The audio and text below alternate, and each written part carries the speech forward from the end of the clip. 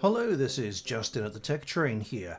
Even if you've been using Microsoft Excel for years, I'm confident that at least some of these keyboard shortcuts will be new to you.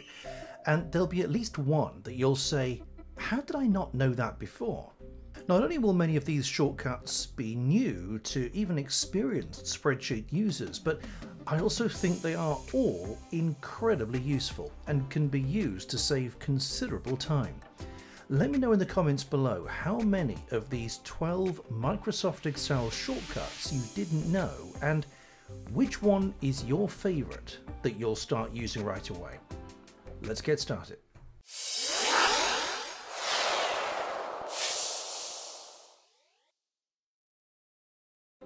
Of course, you already know how to move around the spreadsheet using the arrow keys on your keyboard, but did you know that if you hold down the Control key on your keyboard and use the arrow keys, you can jump from one edge of the data to the other? So as you can see here, I can jump to the four corners, I can jump down to the bottom, jump straight across to the next part where the block of averages is at the bottom, jump to the right hand side of that block of averages, and jump to the edges of any section of data just by using Control and the arrow keys. At number 2, if you have a large spreadsheet, you may already know that you can use the page up and page down keys on your keyboard to move one page down or one page up your spreadsheet. But did you know that if you hold down the Alt key on your keyboard, the page down key on your keyboard will jump one page to the right, and the page up key on your keyboard will jump one page to the left? At number 3, you may already know that you can use Control Home to jump to the first cell in a spreadsheet and Control End to jump to the last cell in your spreadsheet. But did you know that you can also use Control G on your keyboard to bring up the Go To and then simply type in the address or name of any cell in your spreadsheet to jump straight to that cell? At number 4, you probably know that you can press Enter to move one cell down, but did you know that you can hold the Shift key and when you press Enter, you'll move one cell up? Similarly, you may already realize that you can press Tab to move one cell to the right, but again holding Shift, the Tab key will now move one cell to the left.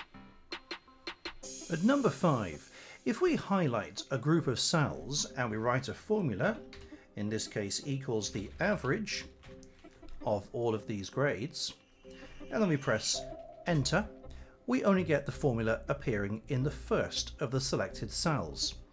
However, if we highlight all of these cells and type equals average and select these grades, and then hold down Control and press Enter, it will replicate that formula into all of the cells selected.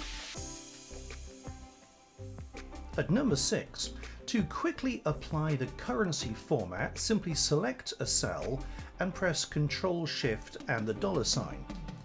And similarly, to quickly format a cell value with a percentage, hold down Control Shift and the percentage sign. At number 7, this is the absolute fastest way of adding up a group of cells. Simply click underneath or to the right hand side of the group of cells that you want to add up, and press Alt equals, and then press Enter. At number 8, in this cell the formula includes a reference to a group of cells. What's the fastest way of being able to select the group of cells that are referenced in a formula? The answer is to click on the cell that contains the formula and press Control and the left square bracket. That will automatically select all cells on your spreadsheet that are referenced or included in the selected formula. At number 9, if you want to select the entire column in which you are currently active, simply press Control and space. If you want to select the entire row of the cell that you're currently in, simply press Shift space. At number 10, to quickly insert today's date, just press Control and the semicolon. To insert the current time, press Ctrl-Shift and the colon.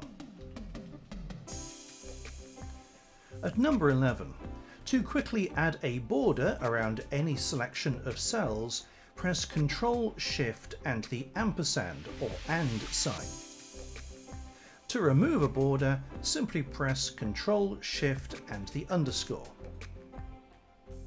At number 12, sometimes formulas can be producing unexpected results because cells don't actually contain numbers. They may contain text or number formats that are hiding fractions.